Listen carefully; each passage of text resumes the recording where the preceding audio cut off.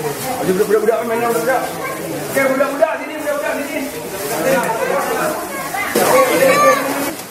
Ha. Oh, ni lawan ni. Adik ha. Oh, ya betul pusing. Ha. Boleh. Buat tengok bawah. Depan ni bawah.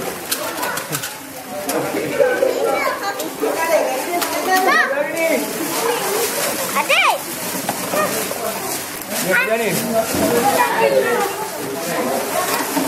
Sekejap, pasti buat. Oh, ni. Nampak tak ni? Nampak tak ni, ha?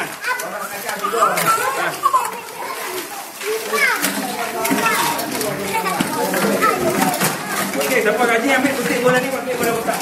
Bola botak ni.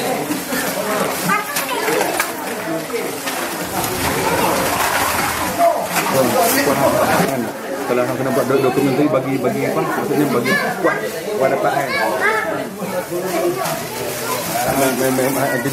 Assalamualaikum wabarakatuh. Malam ni hari Ahad 12 hari bulan April 2015 kita berada di SK Seri Inas. Di kampung ni kita panggil apa? Kampung Bakai. Bersama-sama saya ini kita ada Cikgu Farid akan permainan saya daripada kecil hari itu. Hari ini kita buat program bagi sumbangan barang-barang harian macam selalu kita buat. Dan hari ini special sikit, kita ada bawa barang-barang pakaian terpakai dan juga pakaian yang belum pakai. Sumbangan kawan-kawan kita yang hantar kat rumah saya, hantar dekat dekat Gua Pahu dan sebagainya lah.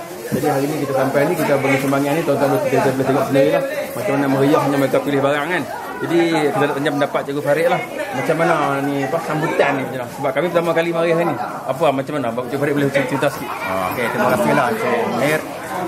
Secara jujurnya saya sangat gembira lah kedatangan Encik Munir dan juga Wargakilang ke SK Seri Inas ini, dan kedatangan Encik Munir bersama rombongan ini disambut dengan perasaan yang sangat gembira lah oleh para waris yang ada pada malam ini. Ada 16 buah keluarga yang kami pilih khusus kena pasti memang golongan yang layak untuk menerima zakat. Jadi mereka ni sebenarnya merupakan golongan yang susah, yang sangat memerlukan bantuan lah.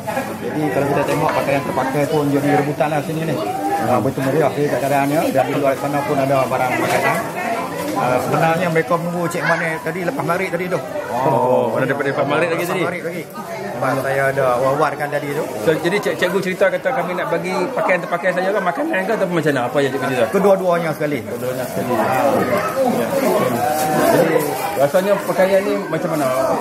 Ini sebab pertama kali kita mari ni. Kalau kita buat mari lagi sekali, kita datang lagi sekali, adakah cikgu rasa ada lagi orang lain yang tak dapat hadir malam ni mungkin yang nak juga pakaian ni? Sebenarnya kalau nak ikut susah, ramai yang susah pasal ni.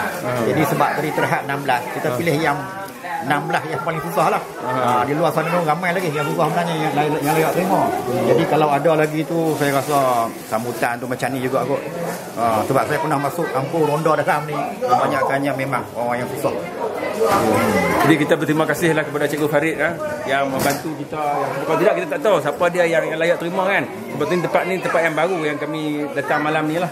Terima kasih banyak-banyak, dan kami berharap sumbangan yang tak seberapa ni boleh mampu meringankan beban mereka lah, terutamanya kalau tak payah beli kain baju ni, boleh guna duit tu untuk beli makanan kan.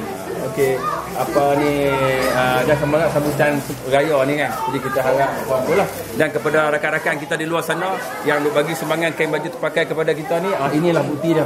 Ini tunjuk sambutan orang yang terima dia, macam suasana banjir di Kelantan, Terengganu dan sebagainya.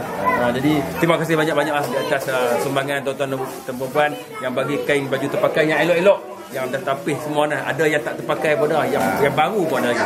Terima kasih banyak-banyak. Moga kerja buat kita ni mendapat manfaatnya dan mendapat redha Allah Subhanahu Wa Taala. Sekian. Assalamualaikum warahmatullahi wabarakatuh.